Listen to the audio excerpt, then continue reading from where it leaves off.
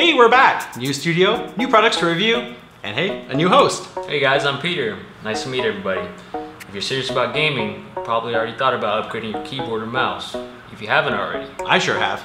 Today, we'll take a serious look at the HyperX Alloy Core RGB keyboard. And the next video will be on the HyperX Pulsefire Core, which are available as a bundle on Amazon, and the links for that will be in the description. If you decide this is right for you and use our affiliate links to buy, it does help us here a bit, so thank you for that. So how good is this keyboard? I want to find out. Let's get to it.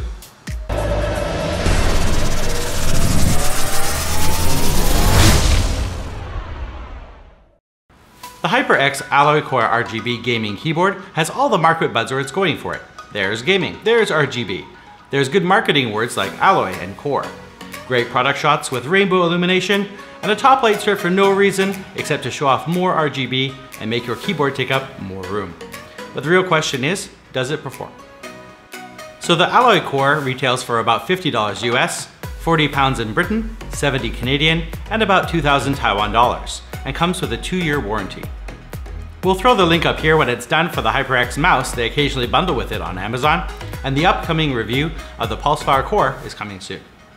Key features of the Alloy Core are multi-key anti-ghosting, gaming keys, spill resistance, 1000 Hz polling rate, and a braided type cable which is non-removable and comes right out of the center, so no cable routing options. Measuring 44.3 centimeters by 17.5 cms, this membrane type keyboard has a good weight at just over 1.1 kilograms or 2 pounds 7.5 ounces, and it's got a solid build with just a bit of flex.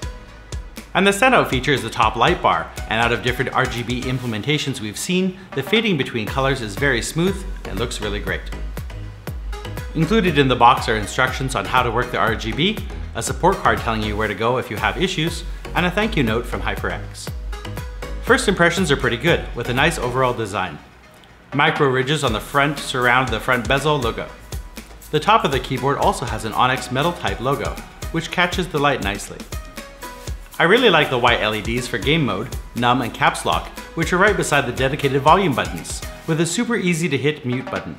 You can find it easily without looking, as it's right at the top corner. This is really well thought out. At a couple millimeters high, the volume buttons are a little firmer to press than the rest.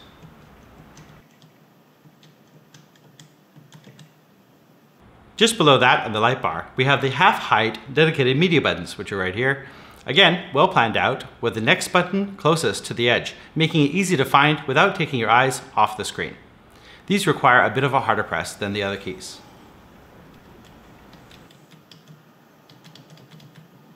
The back is a very simple affair, with just height adjustment feet, which are small and one setting, either out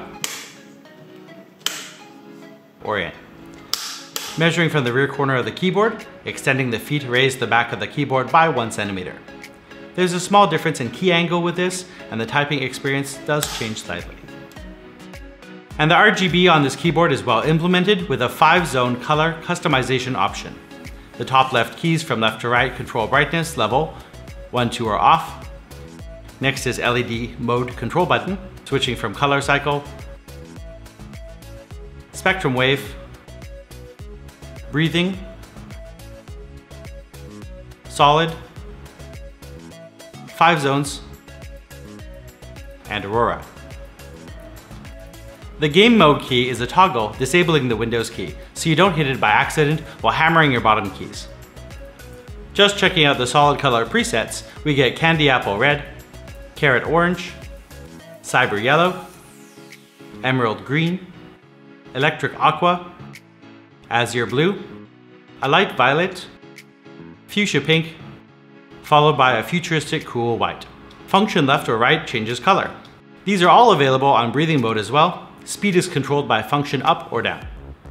The slowest speed is nice and slow, gentle, and not distracting when you need to focus. When in 5-zone color mode, by default this rainbow scheme, function F1 through F5 allows you to change the colors across the different zones. You are limited to the 9 basic colors though. And don't forget that a number of factors can change the colors you're seeing on your screen, especially your monitor color settings, Windows nightlight, limited versus full range RGB settings, and more. I noticed there was a firmware update to 2.1.1.2, which is a bug fix for numlock and caps lock indicators occasionally not showing the correct state. While we were using the Alloy Core, we didn't notice any issue with this, but grabbed the update anyways. Now, HyperX has its own Ingenuity software in beta that works with a number of middle and higher end keyboards and mice, but I didn't see the Alloy Core RGB on the list. I did see the Pulsefire Core listed though, so we downloaded and installed it to see if it would interact with this entry-level model. It's a Microsoft Store download of 90 megs, which downloaded and installed quickly. I didn't really expect it to, and no, the Alloy Core doesn't have functionality with the Ingenuity software. However, it did recognize the Pulsefire Core, so that's good. So we're up to the typing test. Let's have a listen.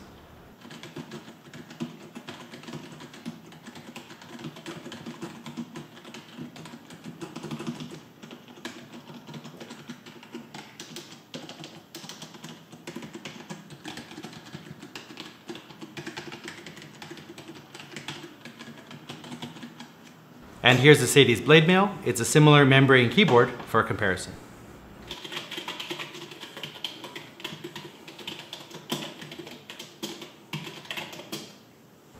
Now we don't have a Cherry MX in the studio right now to test, but that would likely be louder and clickier depending of course on which Cherry style you go for. What a great keyboard. It's sturdy, solid, with a very good key feel and not too noisy. Plus you get very well backlit keys in surrounding area, and the top light bar is a nice touch. Please take a moment to like this video, and if you like what you see then please do subscribe and click the bell icon to get notified when I upload new content. Yeah, so how do you like gaming on this? Yeah, I felt the gaming experience was really good. I did some Borderlands 3 and running through the map and shooting at enemies and dodging under cover was all very fluid, very responsive. Yeah, really good feeling with this keyboard. The main selling point about this keyboard to me is the keyboard and the feel to it. I like how silent it is. You can game and not disturb anyone in the background. That's my main thing when I like gaming, when I try to game. Yeah, so. That's true. There's the Cherry MXs. There's people who swear by them, who love those kind of keys, but they're very ticky for me. And for me personally, like high kind of pitch noises, kind of like. So I mean, I'm able to relax with this. When you're gaming, the noise just the keyboard presses just kind of fade into the background, so you don't even register it. It's really nice. Yeah. And when we first unboxed it felt like it was built pretty sturdy. Yeah, that's true. Yeah, we did earlier in the video. You saw the flex test, and kind of gave it a little test out like that, and it turned out really well. Very stable, very sturdy.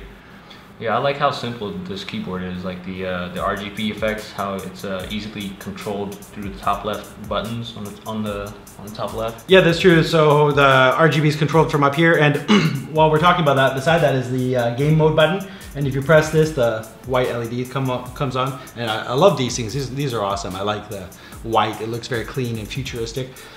But the game mode key, what it does is it locks out Windows, of course, which is great because if you're mashing Control or Alt, you don't want to hit the Windows key because it'll like stop your game, or it'll make you die. Yeah, so totally. That's a really nice feature to have on this keyboard. Yeah, and on the opposite side of the keyboard, you have the volume controls, which is pretty accessible.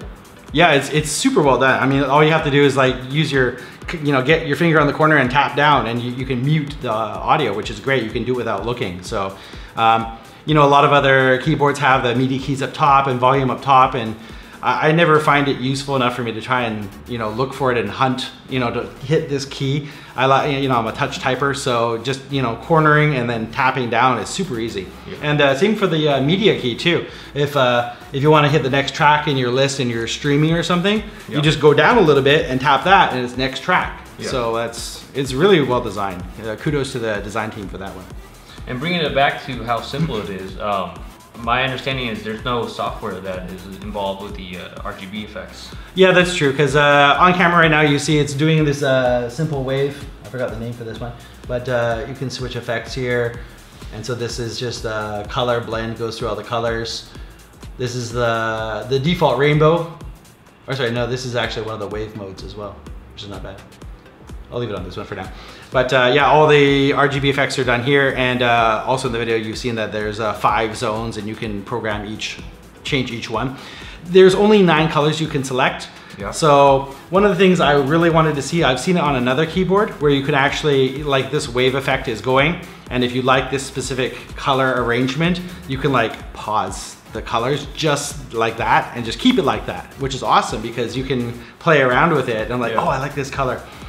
See, this keyboard has RGB effects, but I mean, realistically, there's 9 colors you can select from, except for the wave effects, which have a really nice blend of RGB. Yeah. So if you had that ability to like fade through all the colors, and if you could stop it, you could really get true like any color for your keyboard, which is, you know, would be nice for this one. What are the colors that are not displayed on the RGB? You said it was brown or? Oh yeah, no. So basic RGB, you know, it has 7 colors, but this keyboard also supports orange and pink, which is not, you know, the normal 7.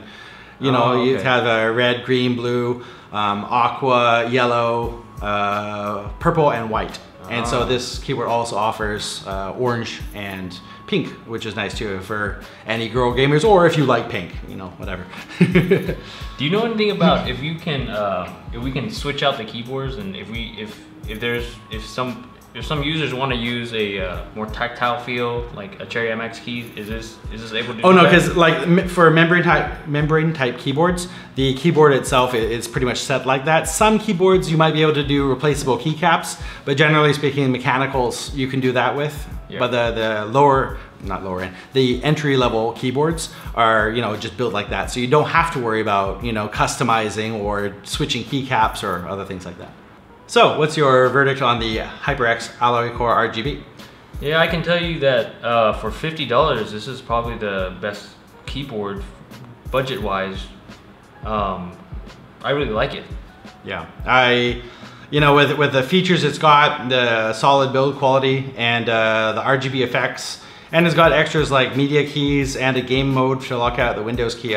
I'm also like, I'm sold on this keyboard. Yeah. Really, really good. And basically the premium feel of it. I want my keyboards to last, and not, you know, not break 2 months in. Right, so it feels real premium. It feels like I'm getting a premium product for a very budget price. Yeah, that's true. And you know, this build quality is really sturdy, so you know, hopefully you're not a gamer with gamer rage, but if you are, maybe this will survive a few bouts, you know. But I'm actually really happy because a while back I was looking for a keyboard around this kind of thing. I wanted a cool keyboard, you know, with a backlight and backlit keys, because, you know, I do a lot of typing in the dark. And to find, you know, like 4 or 5 years ago, this kind of keyboard started at like 120, 130 bucks. Yeah, and, so and it's kind of amazing that right now you can get this quality and these effects on the keyboard for just $50. Yeah, that's true. Yeah, really happy with this one. Right off the bat, this membrane keyboard is noticeably quieter than most other keyboards, with a responsive feel better than a typical keyboard, and definitely qualifying as a gaming one. So if you prefer the feel of a membrane type and don't necessarily need Cherry MX, you can get a great looking gaming experience at around $50, and $65 if you decide to get the Pulsefire Core mouse bundle. I've been using the Pulsefire for a few months now, and it's really precise and fits well in your hand. Buying through our affiliate links, by the way, down below, does help support us here with no extra cost to you. Back to the Alloy Core RGB. We actually used it to write both reviews for this keyboard, as well as the HyperX Pulsefire Core RGB gaming mouse. And it gives a real tactile feel without needing extra effort to press the keys. The keys are full size and feels responsive, and the height adjustment gives an option to fit your typing style. The media keys are real well thought out. Great work by the design team for the placement, as you can mute or go to the next song without taking your eyes off the action. As I use a gel wrist rest for long typing sessions, I found having the keyboard flatter worked better for my typing and gaming, though you have the height option to suit your personal preference. With some other keyboards, I've had to extend the feet for the correct angle, but for this board, I found lying it flat felt like it worked the best. As for things to be improved, well, this is a bit hard, considering the build quality and preset lighting effects for the price. If there were no higher tiers from HyperX and not much competition in the market, I think most consumers would be perfectly happy. However, HyperX offers the Alloy FPS RGB and the Alloy Elite RGB at $90 and $120, both which have software integration with the ability to really customize the RGB effects and hopefully the media keys also. So basically we've got 2 wave type effects and 9 solid color options to choose for the Alloy Core. And this will suit most color schemes, though if you really want to dial in a certain color to match your Aura, Mystic Light, Fusion or RGB Sync from various motherboard manufacturers, you'll need to get a keyboard tier higher. As for the smooth wave effects, the 2 provided are pretty sweet, though we think that 3 to 5 more wave modes would have been a welcome addition and given more choice to the consumers. Overall, a very small thing considering all the features you get at this price range. Big points go to HyperX for the solid build, feel and look of the Alloy Core RGB. Now we'd like to hear your thoughts on the Alloy Core RGB. Are you looking for something like this? Or are you thinking of mechanical keyboards instead, or need more customization for buttons for your game? Join the discussion in the comments. Please do hit that thumbs up button if you like this video, or tell us how we can improve for next time. To see more videos like this, please do subscribe for new content and be sure to click that bell icon to get notified when we put up a new video. We always check the comments and respond to most, so if you have a question or if we missed something, then please do tell us down below. And let us know what you'd like to see next. We really appreciate you watching this far. Thanks for your time, and we'll see you on the next. Bye for now.